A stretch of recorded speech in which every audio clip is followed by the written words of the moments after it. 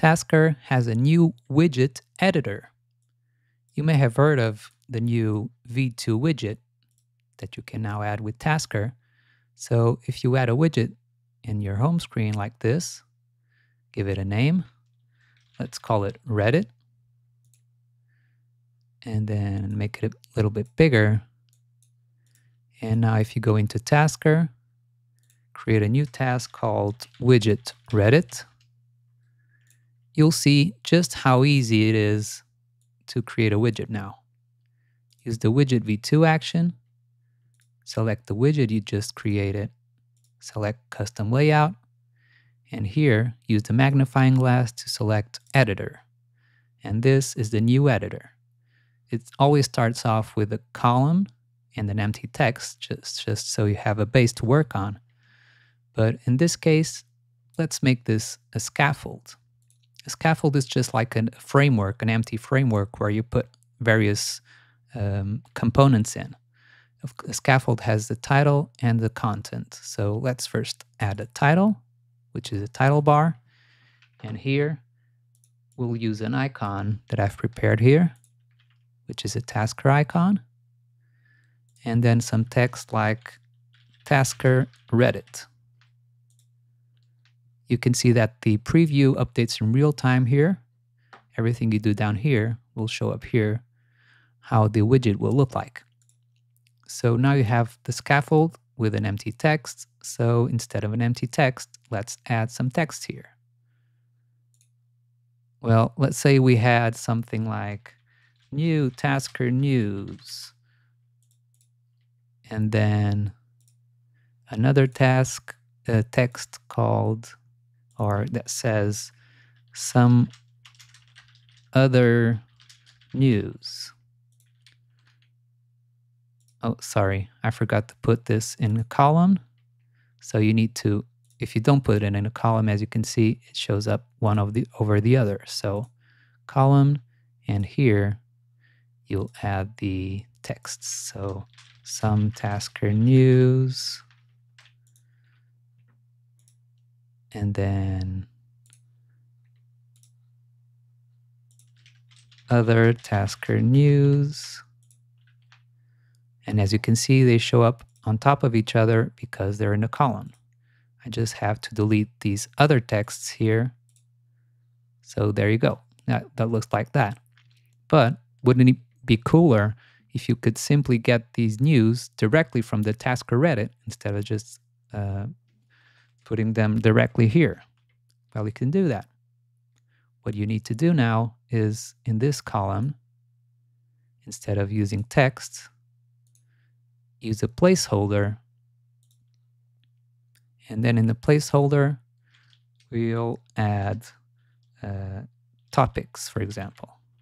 This is a variable, an array variable that we're going to create next. So everything in the topics variable will show up as a list here.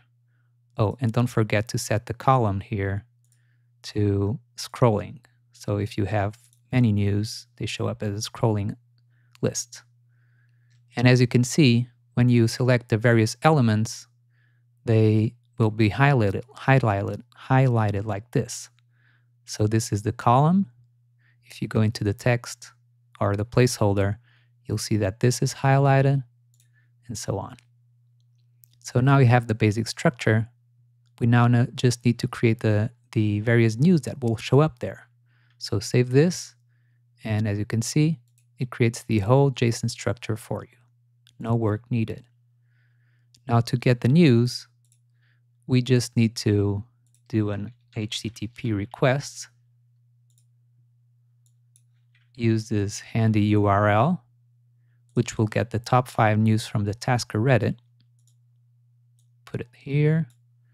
And then we just need to merge all of these news into a single array. And then I already checked, and this is the way to get the title from that JSON there. From that request data, you'll get the title and URL for each of the items in the data. Then you format it, and then remember that you called it topics. You use topics in the widget before, so call that topics here as well. And then here in the format, you can simply create another widget with the handy widget v2 option here. So this will be like a sub widget, so where we'll create each row of that list that we created before. So here, instead of an empty text, we could even delete this and simply add a text. And the text will contain the title,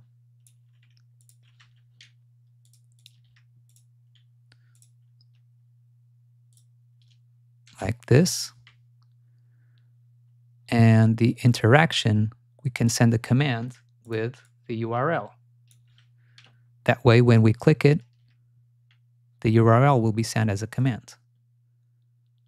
So if you save this, you get a mini widget here in the format. And then you have the topics array as an output.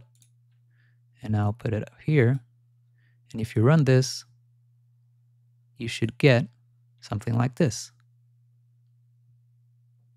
You have the title, the Reddit, and you have a scrollable list down here. We could make it look a little bit better by adding a little padding around the text. So we could do that by going in here, editing this, going to widget v2 again. And here in the properties, let's add like 4 padding around the text. We could click this to select the padding in different directions to be different values, but we just need it to be equal in all values, in all directions. So save. As you can see, it added the padding here. And if you run this, you get it looking a bit better.